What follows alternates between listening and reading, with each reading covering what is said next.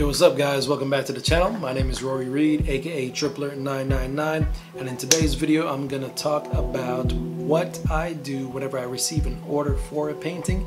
I'm just going to go through the workflow from start to finish, from getting the order to ultimately shipping it out.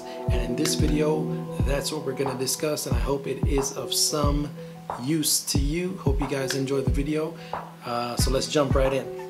The first thing I do when I get an order for a painting is to locate where I have that painting stored. As many of you know, artists, we make a lot of work and we store them in every which way we can, wherever we can. So ultimately what I do is I go ahead and find where I'm keeping that piece, and once I locate it, then I dust it off if I need to dust it off. And then the first thing I do is I go ahead and reshoot images of the painting so that I have extra images if I need them in the future. I shoot extra B-roll footage, video footage, and I also take additional pictures of me with the piece and the piece in different angles, as you see here. And what that does, it'll give me just some footage that I can use in future videos and future social media posts, things of that nature, so that once I ship the painting off and I never see it again, I'll still have some source material that I could use to make posts and to promote the piece for the sale of prints, things of that nature. So after I get that done, then I go ahead and varnish the piece. I don't store my paintings varnished. Once I get them done, I just keep them in a cool closet with acid-free, wrapped in acid-free paper. The reason I don't varnish them right after I get done is because I may need to reshoot them for prints in the future, like we mentioned before. And when you have them varnished, if you don't have the perfect studio setup, a lot of times you'll run into issues with glare that will really hinder you from being able to shoot the piece head on directly for your prints. So because I don't have a professional studio setup, I have a working workflow that I use here to shoot images for prints in my studio here. That's why I refrain from varnishing them, so that I can just reshoot them whenever I need to really quickly, and then have that on deck to ready to go. Once I get that done, then I go ahead and varnish them. I usually go outside for that. You're seeing some footage of me varnishing a recent piece that I sold here now.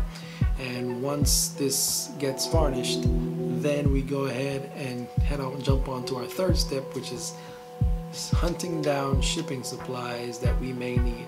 A lot of times when I get a piece, I have to create a custom box for it.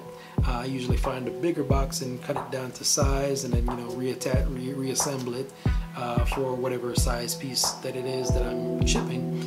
And once I get that done, if I don't have everything that I need, I usually order extra supplies online or go to a local shipping supply store here to get that accomplished. So once that's done, then we go into weighing the package, buying shipping labels for it, things of that nature, and ultimately sending it off to the client.